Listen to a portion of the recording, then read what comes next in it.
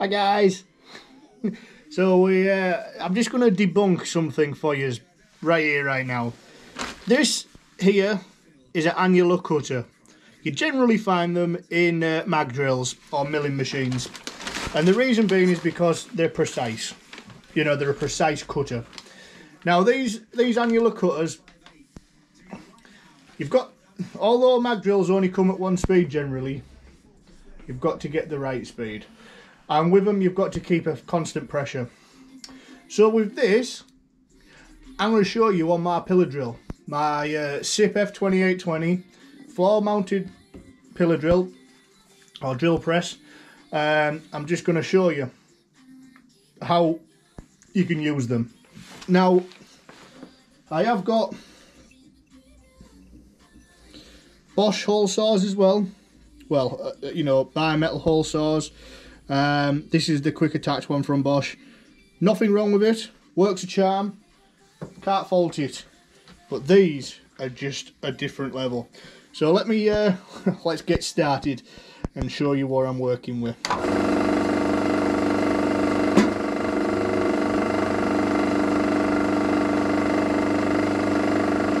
That's just the belt there. So with it, you've got to make sure you've got a constant. Whoop.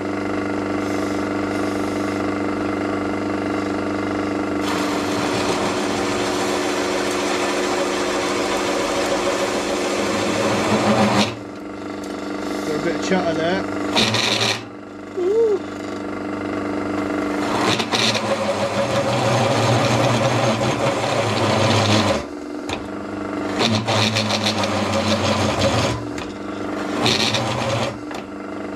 I know where it is. Bear with me, guys.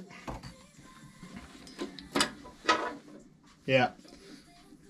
These bloody belts. These belts are new, so they're constantly stretching. There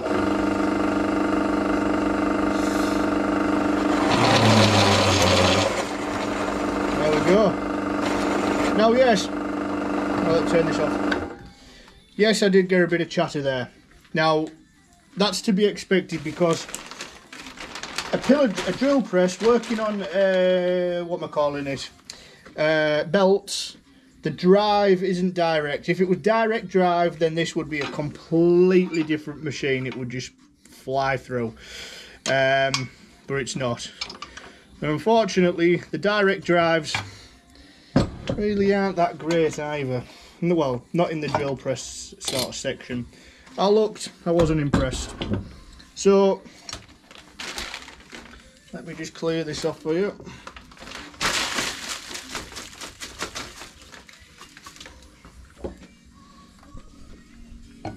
Well, look, there's me slug. And that will always get ejected because of that pin. That pin is on a spring and it'll always eject it. I didn't find the other one. Wonder where that one went. Anyway, there's me hole. You can see I've drilled another one there as well. But there's me hole.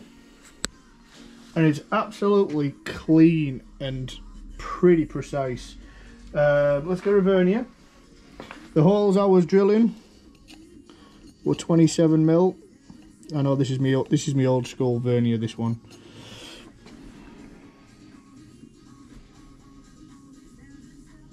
I think that's measuring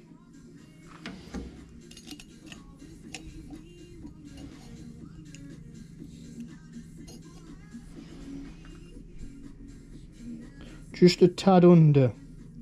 It's measuring 26.8.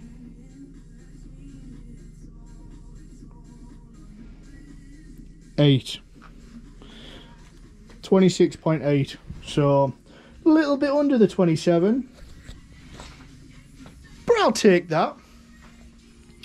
So I'm just doing some test pieces. That's what these are. I'm impressed. Pillar drill's not done bad either.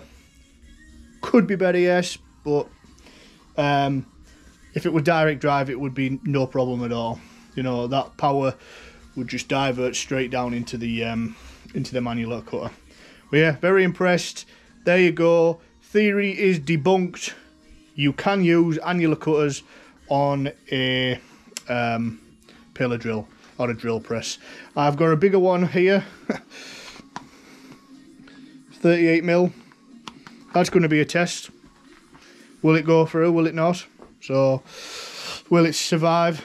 I'm sure it will. So, thanks very much. We'll catch you on the next one. Maybe with another theory that we can debunk.